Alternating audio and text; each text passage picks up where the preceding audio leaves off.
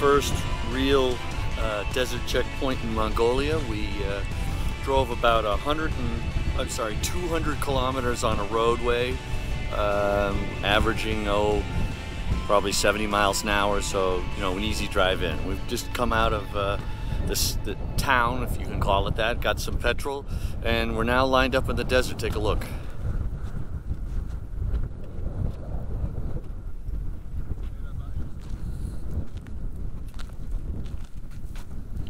And apparently some washout conditions up ahead on the planned route are going to have us traveling in a convoy, because some people have gone ahead to check it out and see whether we can pass or whatnot. So it doesn't look like there's going to be a time stage today. I don't know. We're going to see. But everybody's lined up. We're getting ready to rock and roll, and I guess we're waiting for other cars to show up, and away we go.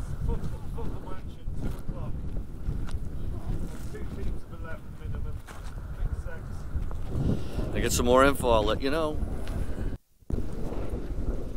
Alright, well, Nick and I did it. We beat the crap out of the car, drove like bats out of hell, and we got to the first camp at Ekhot, Mongolia, on time and first, beating out just about everybody, including some of the organizers supposed to get here. So they gave us a 6-minute early entry, which is great. We get no penalties for today. We're certainly going to need that in the future. Let's hope we can keep it up. No real problems with the car today. I can tell you we beat the living crap out of it. More rocks hit that car.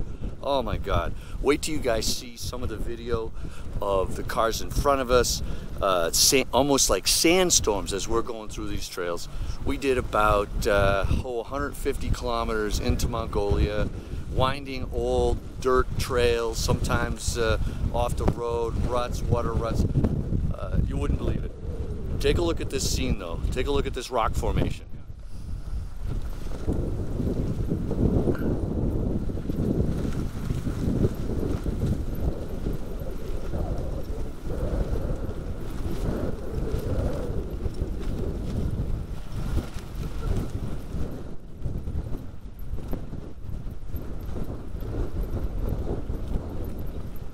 Just incredible scenery. I mean, I can't believe it. I'm in Mongolia driving a car on a rally.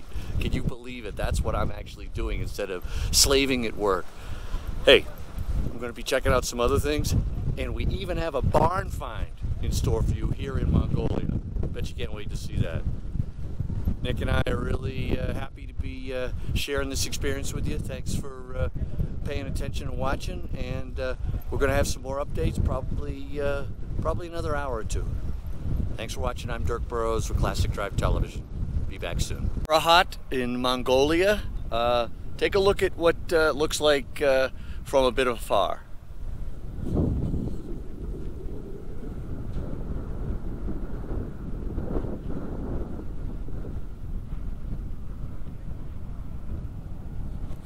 So people are starting to bed in. They've got beer, wine, and well, food. I wouldn't call it great food, but not bad food given where we are. All cooked here. Quite an organization to pull all this together. You can see some of the small towns from far.